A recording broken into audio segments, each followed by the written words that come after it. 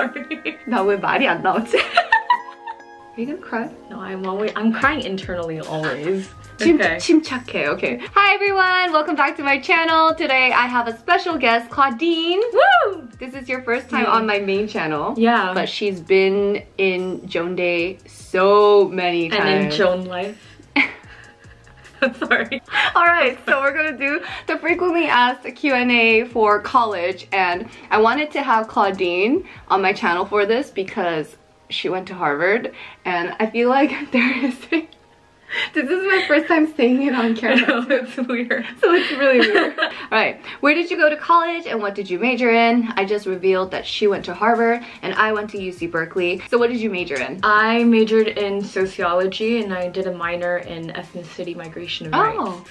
So at our school, we don't apply based on major. You get in, and then for a year you take whatever classes you want to take, and then beginning of your sophomore year, you declare what we call a concentration. Sorry, the lighting just went boom. I know. I felt the light. Yeah. Cool. It's the sun. It's enlightenment. Okay. I majored in film and media studies, and I had 2 minors in education studies and Korean studies. Nice. Kind of like you, I went undecided, but I think you declare your major once you have all the prerequisites down. Oh wow. And I did that like my sophomore year. Oh. So that was fun. I really loved what I majored in. How did you decide that was going to be your major? Yeah, so this is a question that we got asked a lot of. And for me, I went into college knowing that I wanted to do something in broadcasting, but I was always interested in like Korea because I'm Korean American, and also education. How about you? Why did you choose those? I chose sociology because I took a class on the dilemmas and inequalities in K through 12 education.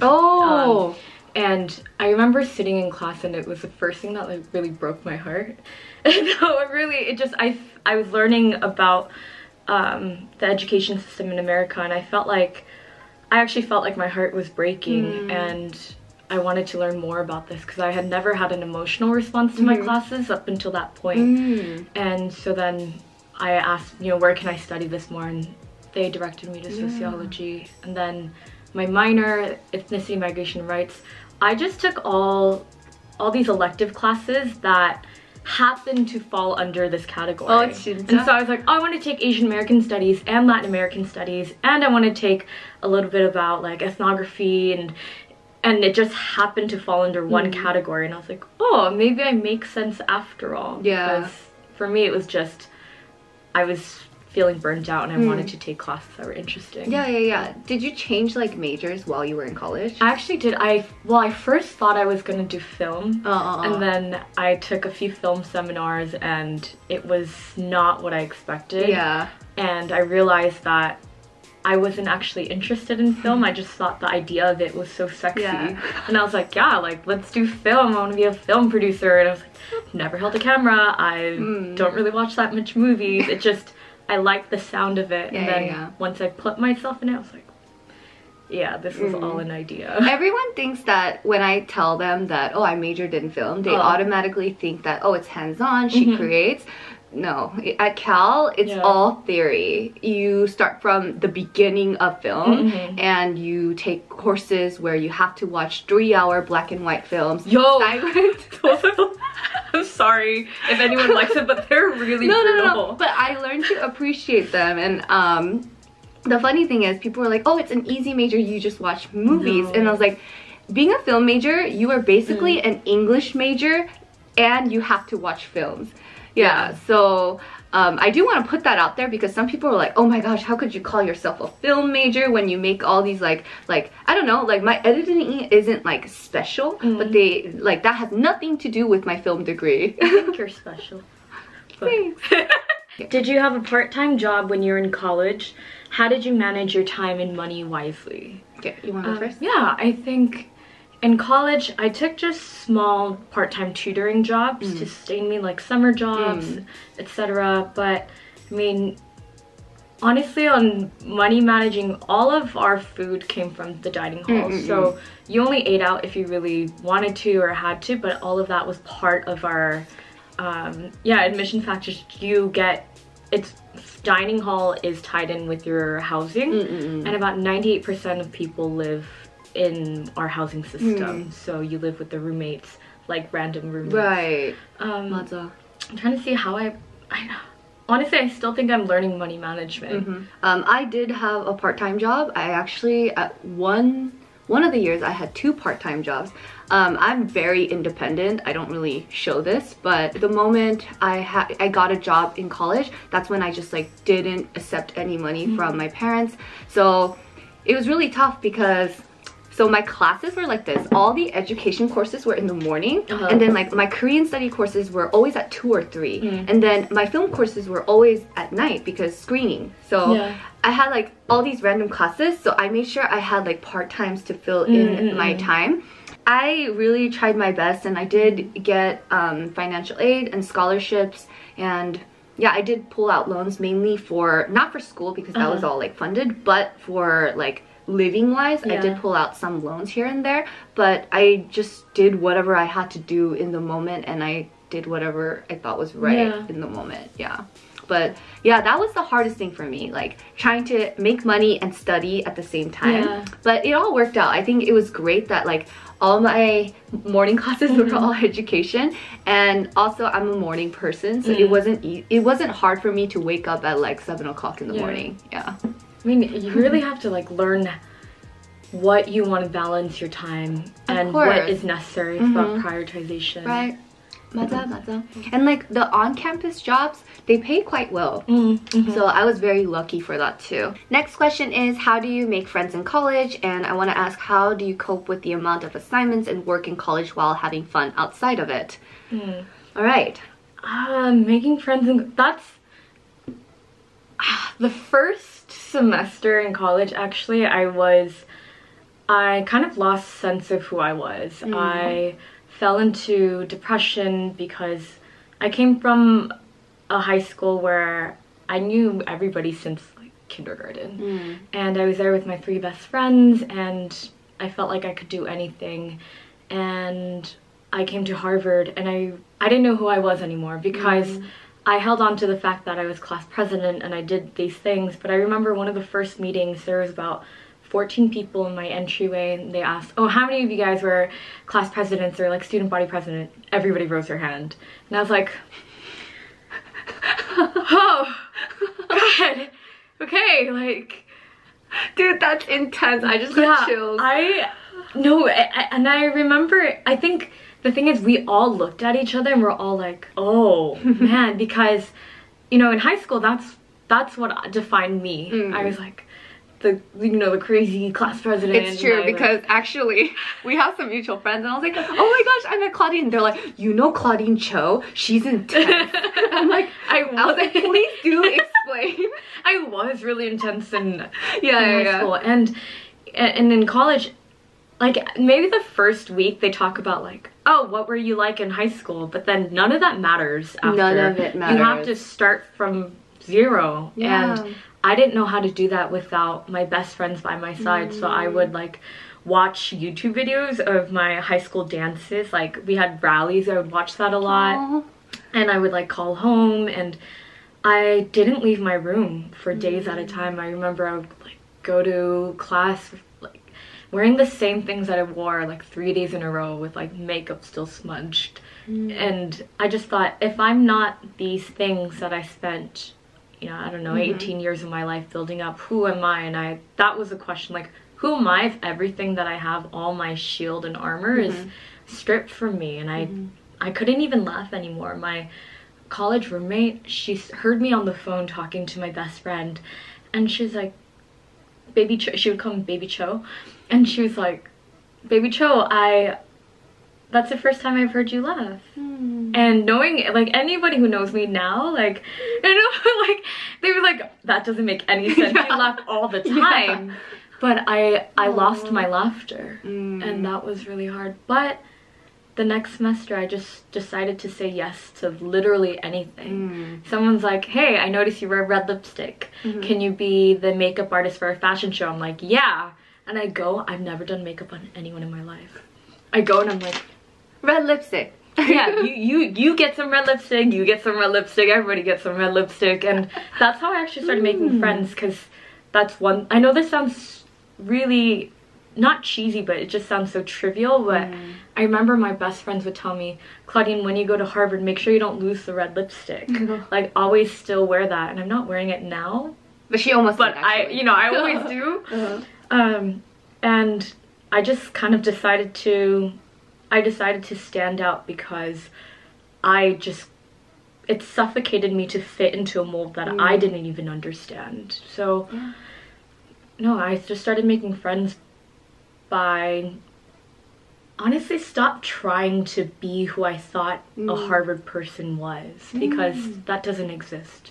Everyone's very, very different.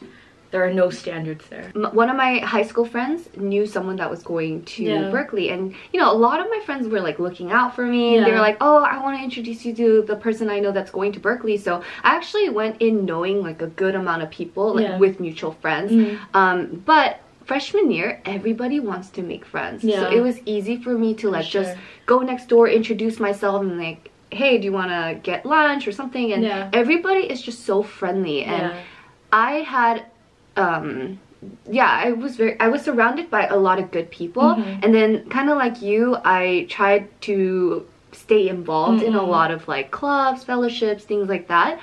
So that made it quite easy for me. I think that's great advice, that everybody wants to make friends. No one's there being like, oh, I have a ton of friends, I don't need to make any. That might be the exterior, because they're trying to protect themselves from rejection in friendships and whatnot. But just try to be the first person to be like, hey, do you mind if I sit here? Just like, where are you from? And I did that not so much my freshman year, which I regret, but a lot during my sophomore, junior, senior years. I'm like, yo, I've seen you around campus and I really vibe with you. And they're like, you're weird. I know. If you did that to me, I'm like, what? No, but I was like, yeah, can I? Okay, but also your class was like, how big? We had graduating class was 1,600, and we're split into houses, kind of like Harry Potter, and there's 12. So you see the same people a lot, and you'll just sit and do work with them. But a lot of times when I'm like, I would go to see performances, and I'm like, hey, I saw you in that theater play. I was moved, and you just become friends when you decide to reach out to them. That's true. Yeah. Wait, what was the second part to that question? It was, I want to ask, how do you cope with the amount of assignments and work in college while having fun outside of it? To be honest, I wanted to have fun first before doing assignments. No, that's real. Yeah. But how did I cope with these assignments? So I got in the habit of, so like my first year of college, I like didn't care. Like I got so many B's. Like, you know, in high school you were always going for the A's. In college I was like, all right, A, great, but like at least B. Like that's how it was. And I mean, I had fun, you know, like I didn't care so much about the GPA. Like in high school, I was so stressed about like maintaining a certain GPA because I wanted to go to college. But in college, I felt like, oh, the job I want to do in the future, it doesn't require me sharing my GPA. So I was like, that kind of like, you know, calmed me down a little bit.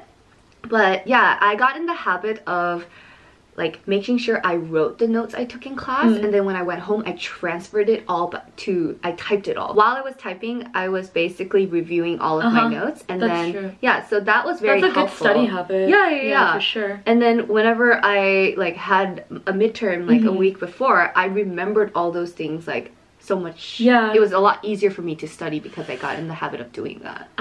You should get in the habit of doing that. I did not. What's that one? What makes you not cry at night when you realize you don't know what you're doing with your life? Second semester of freshman year, I pretty much cried almost every single day before I went to sleep. And then my junior year, I kind of did the same, and so I did the same in senior year too. I just cried. And I had roommates, so they would all come into my room and they would, you know, like my college friends are like my best friends. I'm not even kidding. You guys have met so many of them if you watch Joan Day, but like Christine, Sharon, Janice, Joan, like I could name so many great people that I met in college, and they were there for me, and I was there for them too when they had those nights too. So like I think crying is okay. And I got lucky because my friends would come into my room and ask what's wrong, and then I would like cry so much and they would cry with me, and like I was just so thankful for those moments actually, because I'm like, oh, these people are here for me, they care about me, and they're gonna be my friends forever. And that's when I was like, I'm so lucky that I have them. For sure.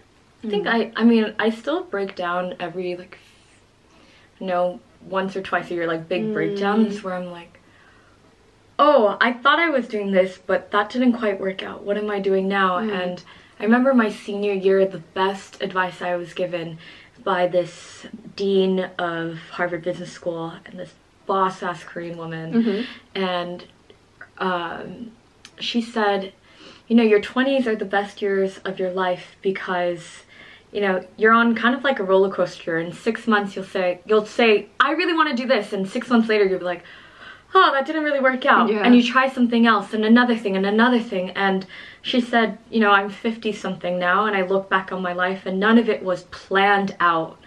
I thought she was going to tell me you need a 5, 10, 15-year plan because she's in business school, but she told me just make decisions that feel honest to you at that time and just take it from there, and that this will lead you to here, to here, to here, to here.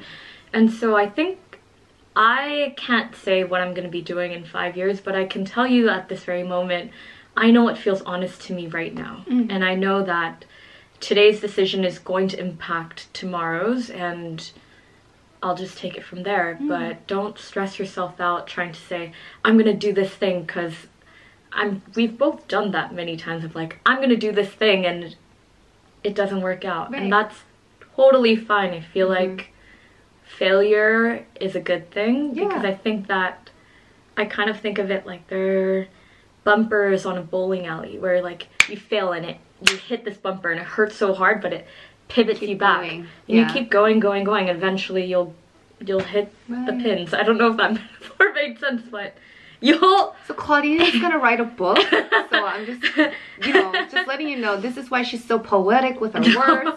No, you'll eventually get there, and it'll make sense to you in hindsight. I totally agree with you on that. What foods remind you of your college days, and what did you eat a lot of while attending college? I know my answer. You can go first. Okay, so before going to college, Taeyang released I Need a Girl. Oh my god. And in I Need a Girl, he sings about kimchi bokkeumbap. And I didn't even like fried rice.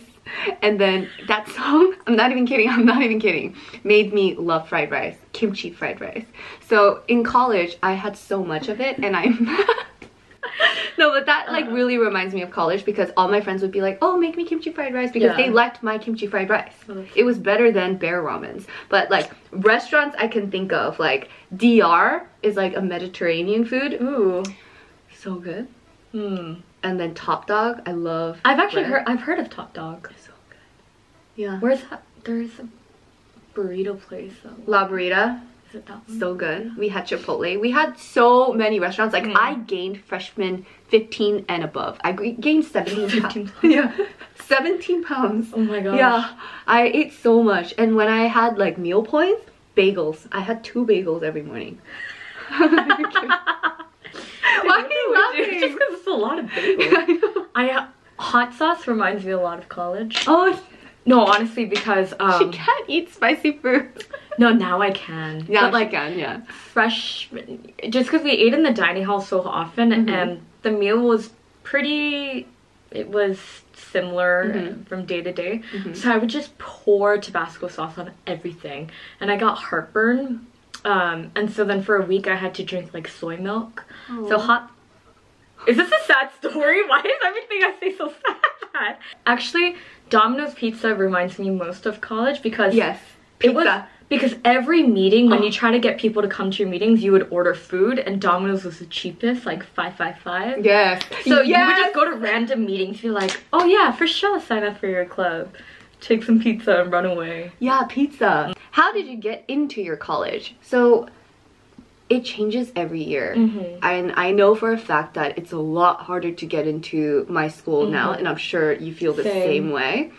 But basically what I did before applying to schools is that I wanted to see what the average was.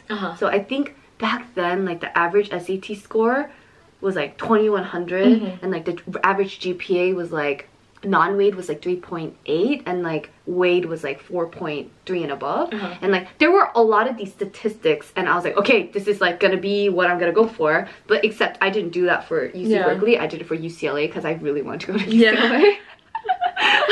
But so that's how I kind of like prepared myself for the application process.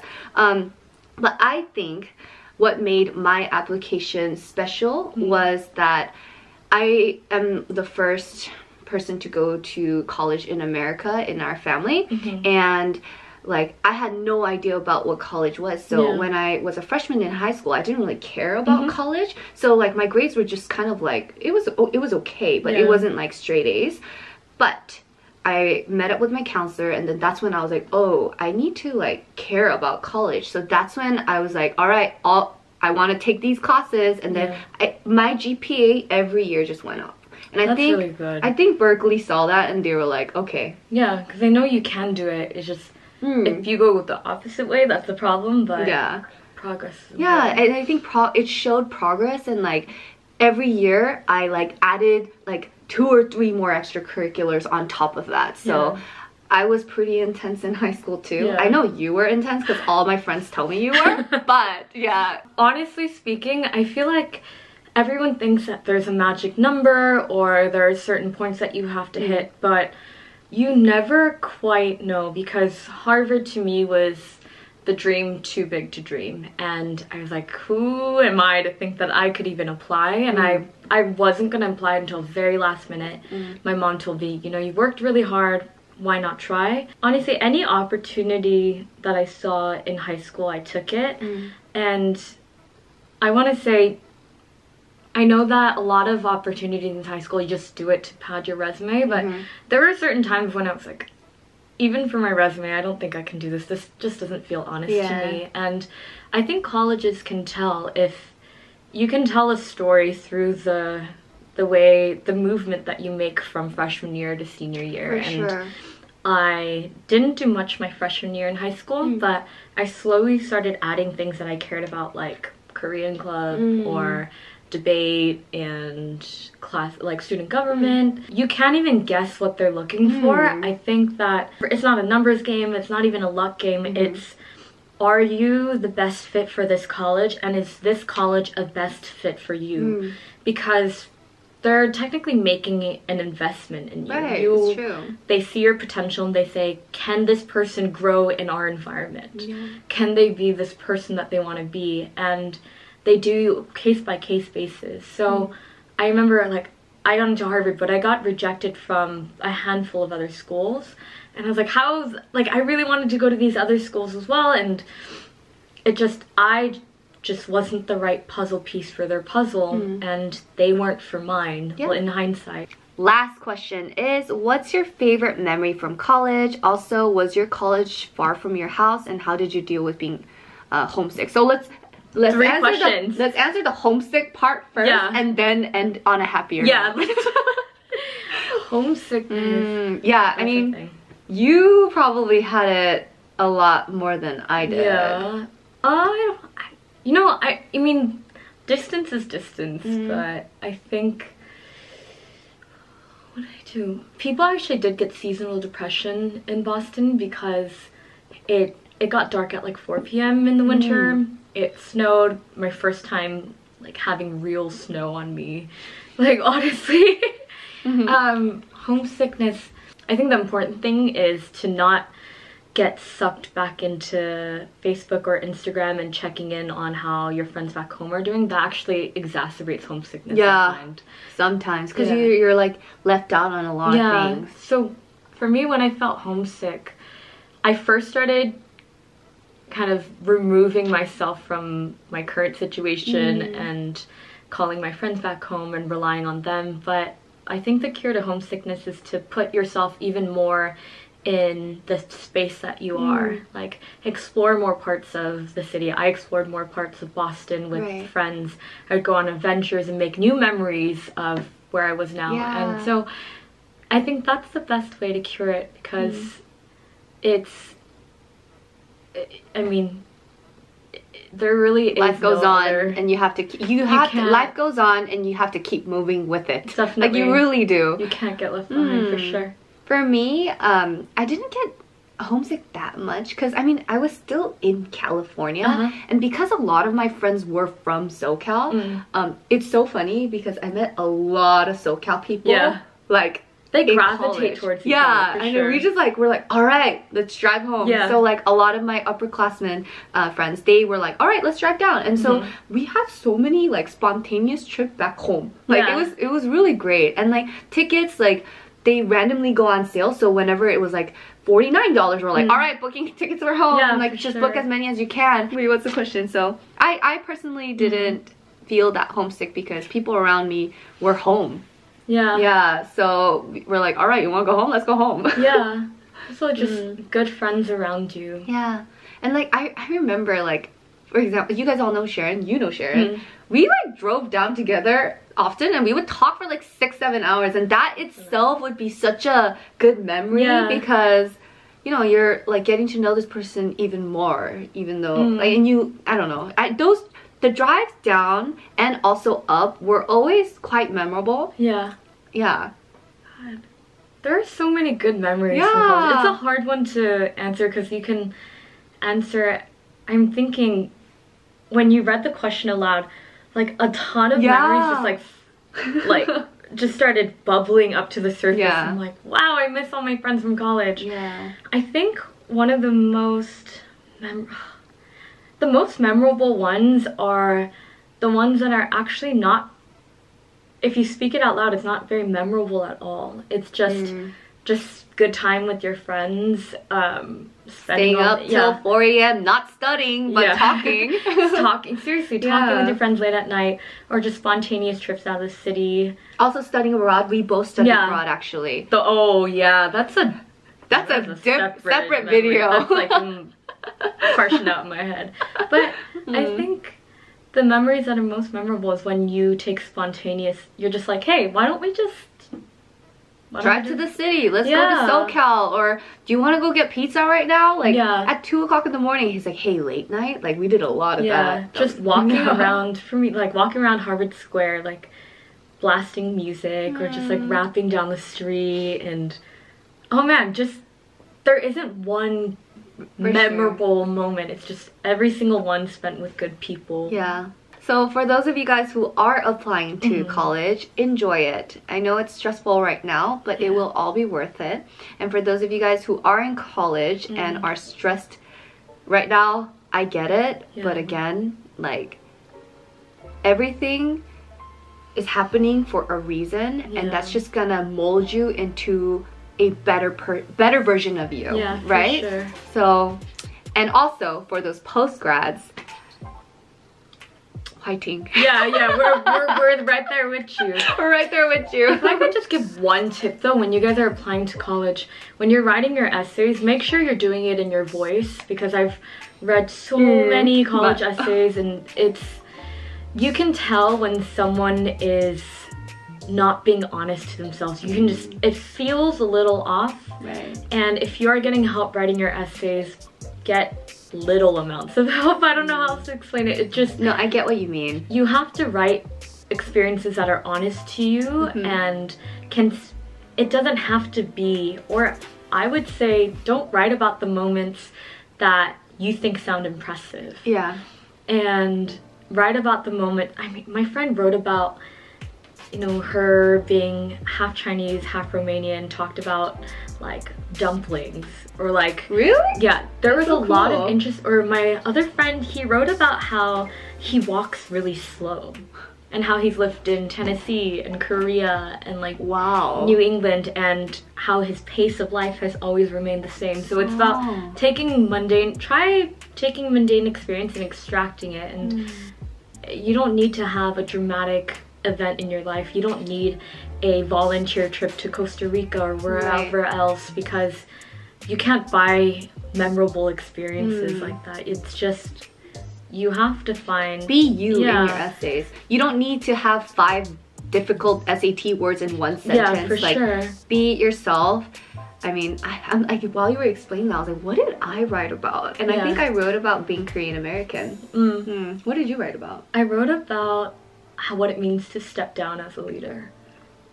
All right. It was this video is so intense. I know, I'm like, we should like shake it up. I hope you guys found this video helpful.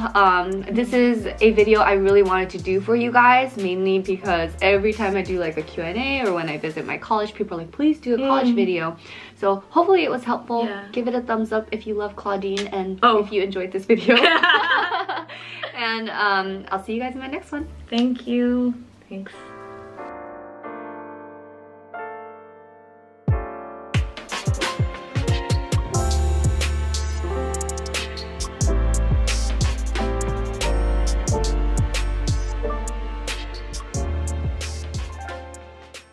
Dude, we filmed for so long. How long? I don't think I ever filmed, not every time I filmed with the Eddies.